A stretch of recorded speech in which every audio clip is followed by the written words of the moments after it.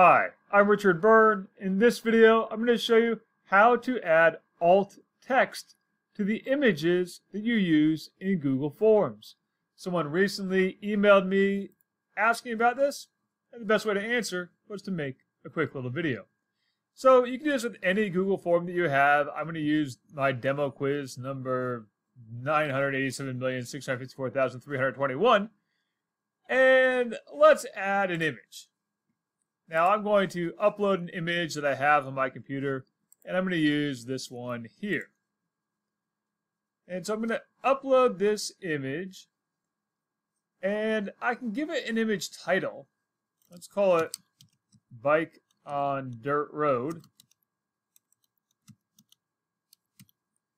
But what I really want to add is text that describes the image for someone who's using a screen reader. And to do that, we want to hover over here to the right-hand side and open up this little three-dot menu and choose Hover Text, and then write in the text that describes this photograph. So in this case, I'm going to write black and green bicycle leaning against a sign that reads pass at own risk.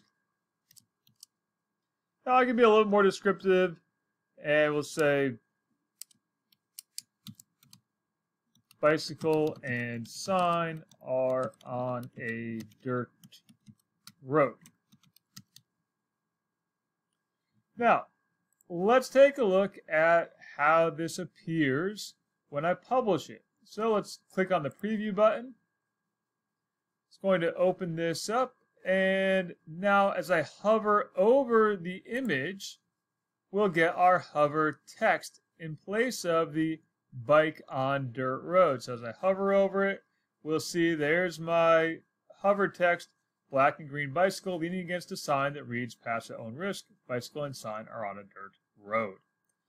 So that's how you can add alt text to your images in Google Forms.